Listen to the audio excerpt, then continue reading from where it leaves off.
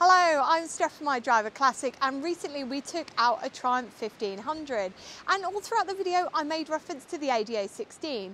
Now I got quite a few emails saying, Steph, can we revisit the ADO16? And look, I'll always do my best for you lot at home, and so here we are. We're testing here today an MG 1100.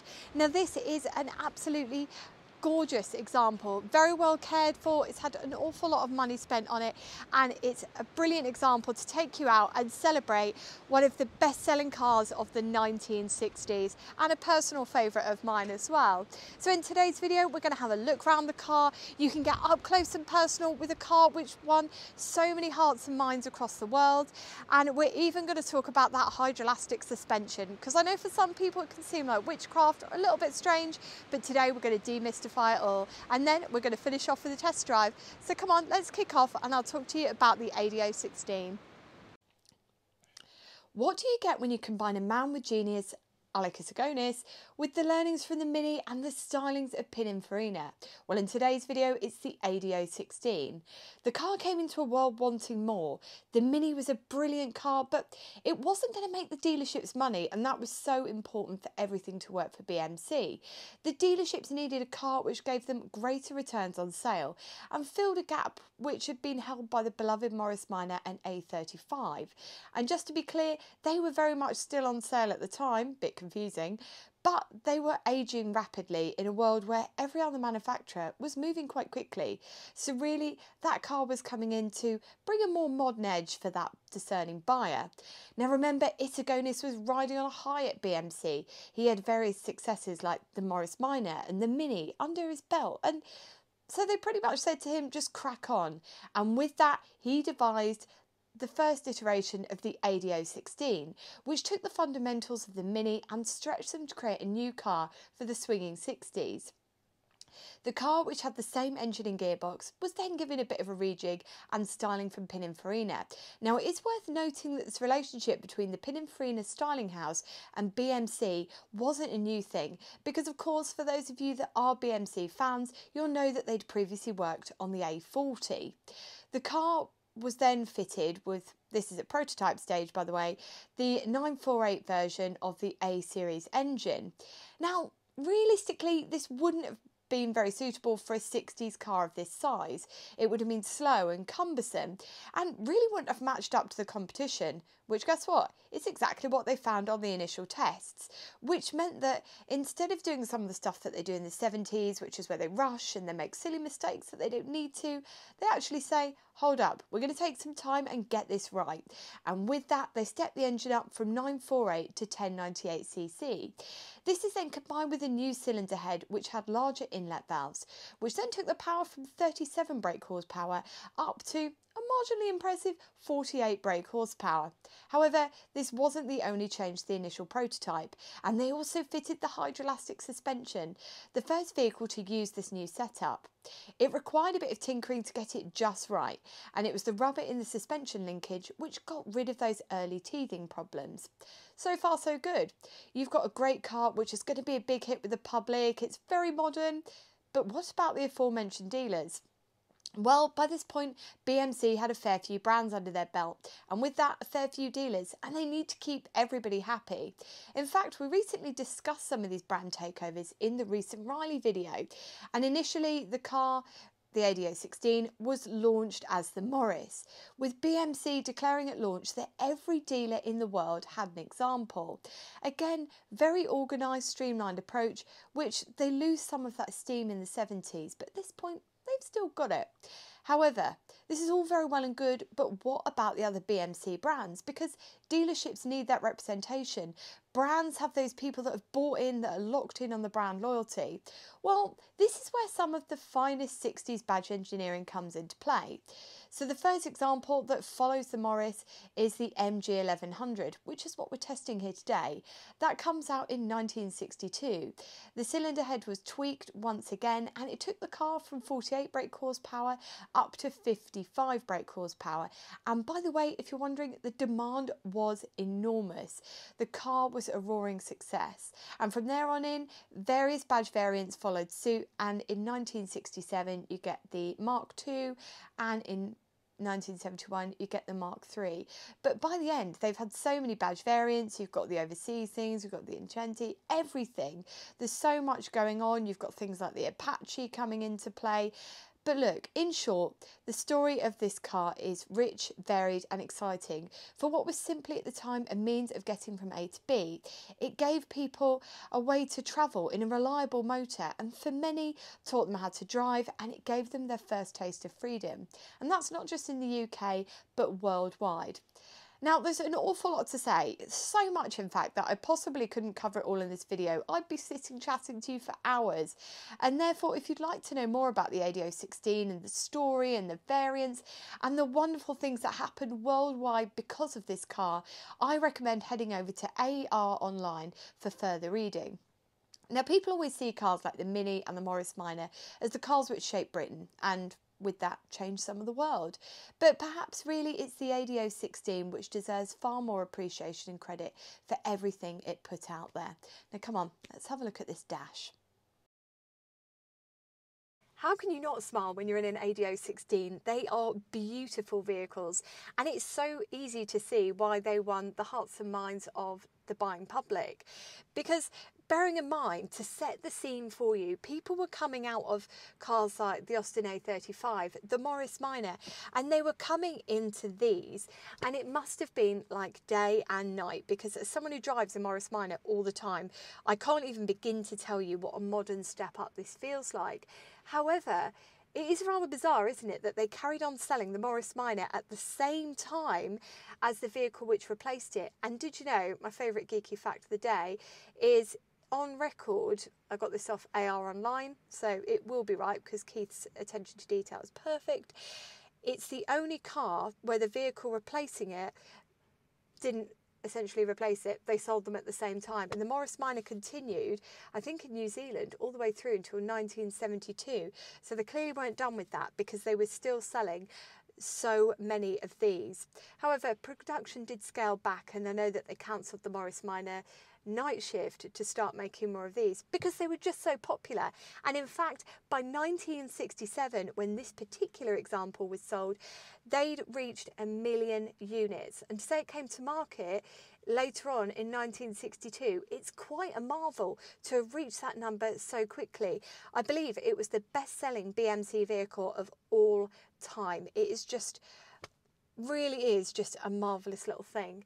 However, it is worth noting that 1965 was the best year for sales, and I think they held the market share in terms of just ADO16s, not BMC, 14.3% of all new cars sold, and it only lost its crown as the bestseller to Ford in 1967 when it got overtaken by the Cortina.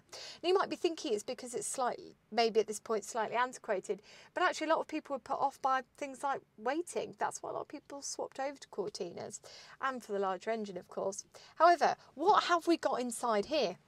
It's 1967, we're looking at our brand new MG 1100, and the first things first is the glove box. Now, as you'll be able to see here, it's quite stiff there, the magnet's very good. You have got an awful lot of space, and I love a big glove box because it just helps keep a car neat and tidy, because you can hide everything away in there, your tools and all your bits and pieces. And you shut it up and it's gone. It just keeps that line very clean. You can tell that this is an Italian style vehicle.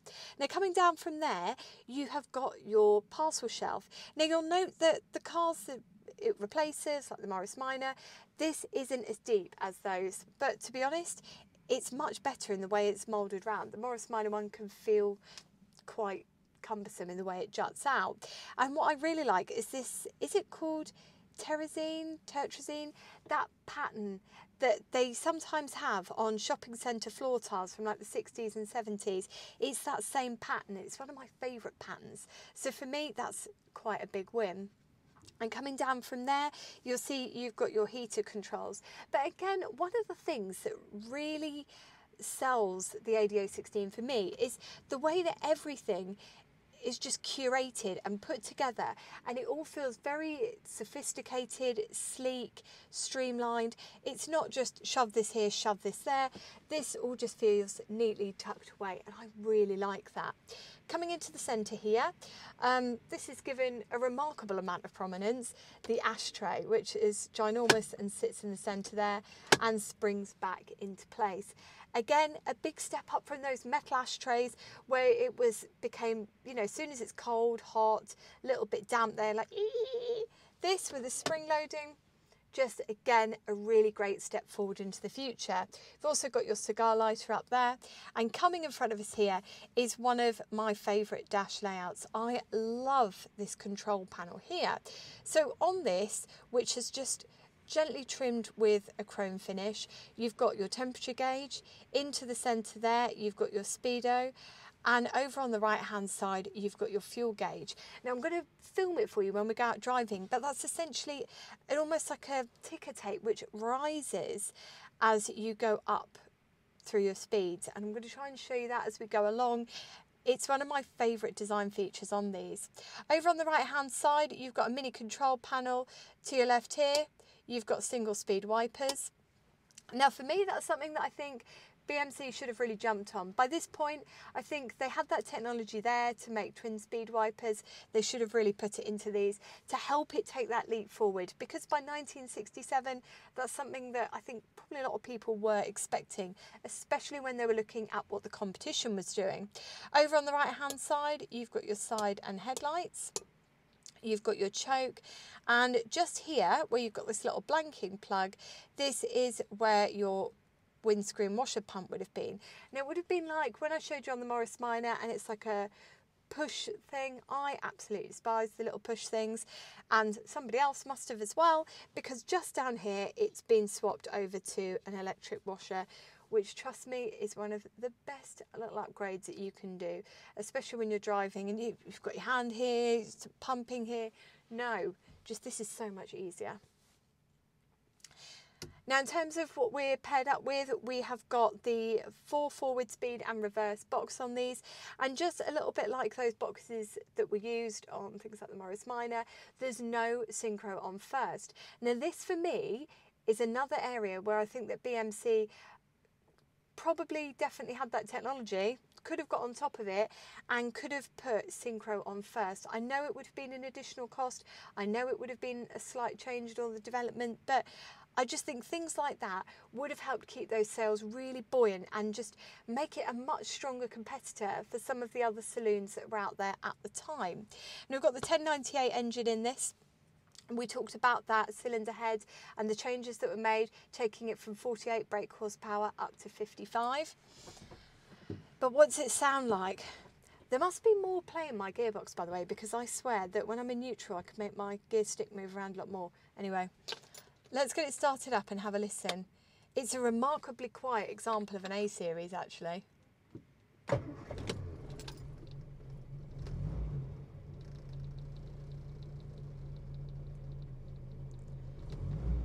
Don't you think that sounds lovely? There's no knocking, there's no rattling. Glorious, absolutely glorious. Should we take her out for a drive?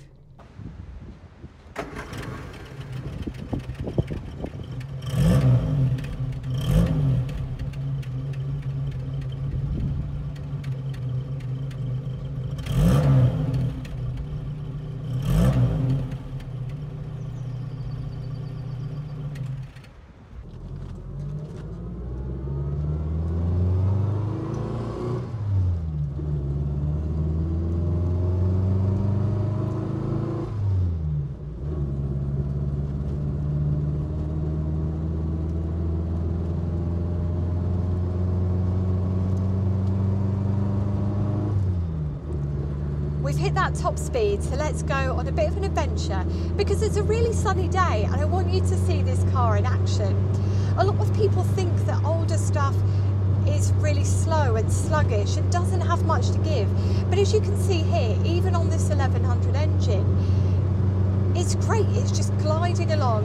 And again, that's not just a well-kept engine, which is very well looked after, as is the rest of the car.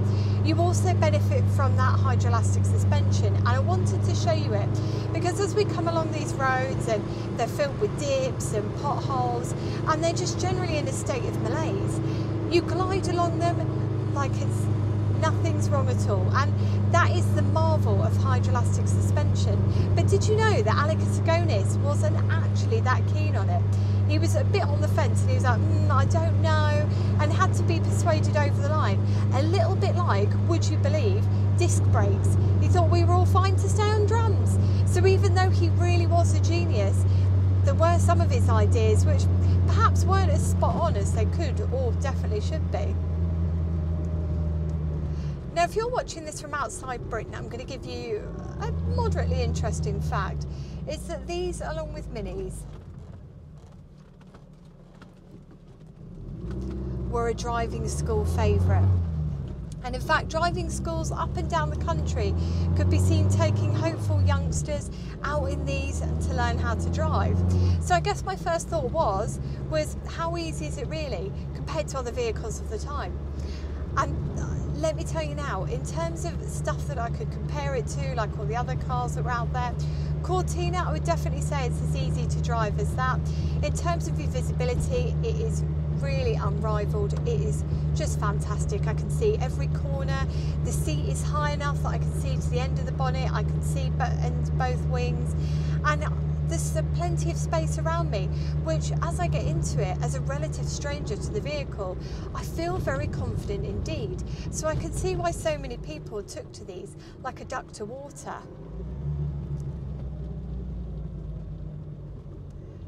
You'll probably notice that I'm setting off in second gear. That's just a bit of a learned habit really from being in the Morris Minor. And the reason for that is that I was always taught, when I bought my first Morris Minor, I bought it from the Charles Ware Centre, and they said, don't be using that first gear unless you are stationary or you're trying to do a bit of a hill start. They always said to me, just avoid it because it'll end up quite weak, and just always set off in second gear where you can. So I've had that kind of bred into me from a really early age. So I know someone will ask why I'm doing that. Now, if you're looking for a 60s car, these are a good bet. Now, I want to talk about something because in a recent video I was talking about the Riley Kestrel. Do you remember Phase, which was damaged by the deer? And I was talking about availability of panels. And somebody said to me, Steph, you can get all your panels, you can get everything you need for the ADO16. But the thing is, there were 6 different variants, I believe, and the way they changed it was they obviously had different badging, different trim, but they also had different front ends. So to clarify exactly what I meant that the Kestrel was incredibly rare, and it's impossible, or nigh on impossible, it's very hard indeed, to find the panels that you need for the front end. Whereas if you go for a more common variant like this, or the Morris or the Austin, the panels are a lot easier to find. But more so than that, the most important thing that you need with an old car is club support, and these cars have it in spades. Fantastic club for this. David's part of the 1100 club, although you've got, I think it's ADO16.info as well. Again, whichever club you approach, friendly bunch of people, really great for advice. I know that a friend bought one and he was a little bit stuck on how to fix various bits and pieces, and the club actually spent time with him, not only helping him get the job done but also showing him. And for me, that makes it an incredible club that is not only investing in the cars of today but the cars of tomorrow as well. So a big thumbs up for club support if you're looking for one of these. Now, I did talk about when we were out in the Triumph 1500 that these sadly aren't as cheap as they once were, because they are incredibly popular, because they are so attractive, they're easy to drive, the handling is probably some of the best of a 60s vehicle, and the prices really reflect that. So what kind of price are you looking to pay? Well, this is a bit of a hot topic really, because I was talking to a couple of people, and David, the owner of this, said realistically when you go to look for one, you will see them at all sorts of prices, which opens up a realm of possibilities, but also a realm of woe, because if you make the wrong choice, it could go dramatically wrong. Because the reason that there's not a lot of these about in terms of how many were sold relatively is that unfortunately the way that they were designed means that they have quite a propensity for rot. So do be careful if you are buying one, and if you can spend a little bit more money to get a better example, it's probably a good idea unless you're quite canny with a welder. So I said to David, what would something like this set you back? And for a really great example like this, you probably aren't going to be getting much change from £10,000, whereas that Triumph 1500 that we saw, you could be getting change from 5. So it's one of those things really, isn't it? But as you could probably tell, both of them are really attractive prospects for a mid-century 60s, 70s saloon. And whichever choice you make out of the two that I've recently shown you, they're both just so delightful to drive. This one I feel has better suspension, the gear change is nicer, and in many ways I prefer some of the styling.